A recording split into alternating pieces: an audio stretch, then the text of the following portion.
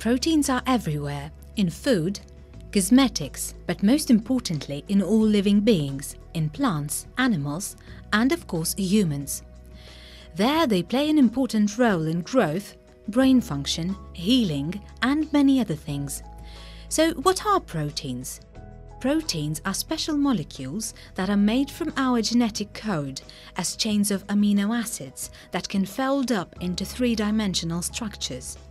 For the many processes in the living cell, there are thousands of different proteins with different shapes and sizes. Science has shown that the three-dimensional structure of the protein is important for its function, and the Protein Data Bank now contains a large number of protein structures. All these structures have helped us understand how proteins work. For example, it is now possible to create drugs that match the shape of proteins and so treat diseases. We call this a lock and key mechanism.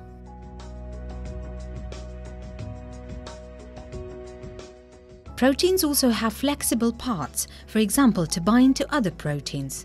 So-called hub proteins have many binding partners and change their shape depending on which partner they bind to.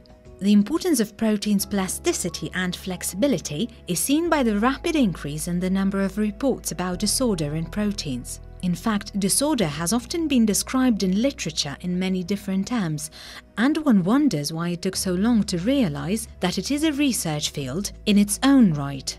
Only recently a single name was agreed on that shows how important it is: intrinsically disordered proteins, or IDPs.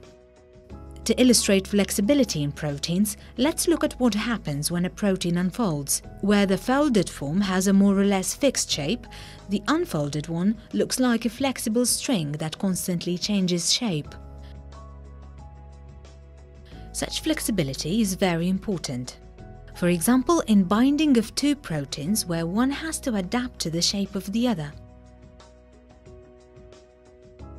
In diseases like Parkinson, Alzheimer and prion disease, healthy proteins unfold and refold into a different shape.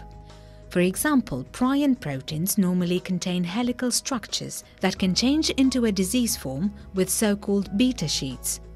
These proteins then assemble into fibrillar aggregates, causing plaques to be formed in the brain.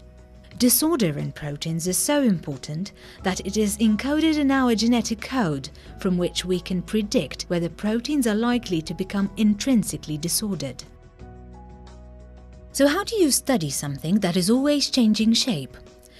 IDPs pose big challenges and many different techniques are used in this field of research.